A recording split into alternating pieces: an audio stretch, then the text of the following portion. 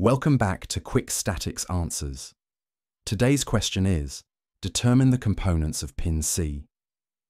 First, we'll draw the free body diagram for the whole structure.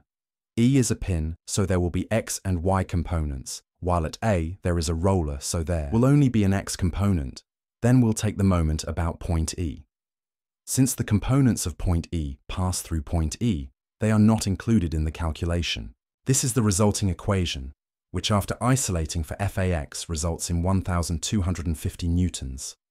Next, we'll draw the free body diagram for member DF. D and B are pins, so they will both have X and Y component reactions. Then we'll need to find the distance between point D and B.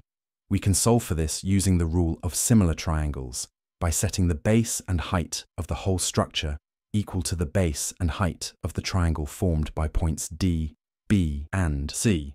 This results in the following equation, which after isolating for the height results in 1.5 meters. Now we can take the moment about point D. The reaction components at D and the Y component of B pass through point D, so they are not included in the calculations. We get the following equation, which after isolating for FBX results in 600 newtons.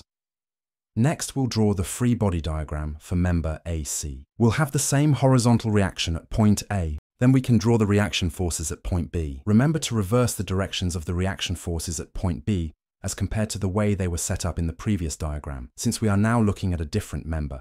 Then we can draw the X and Y component reaction forces at pin C. It is important to note that the 600 Newton force applied at pin C is not included in this free body diagram.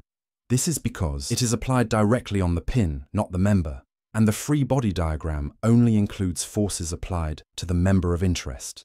Then we can take the sum of horizontal forces and solve for FCX, which results in 650 newtons. Then we'll take the moment about point B.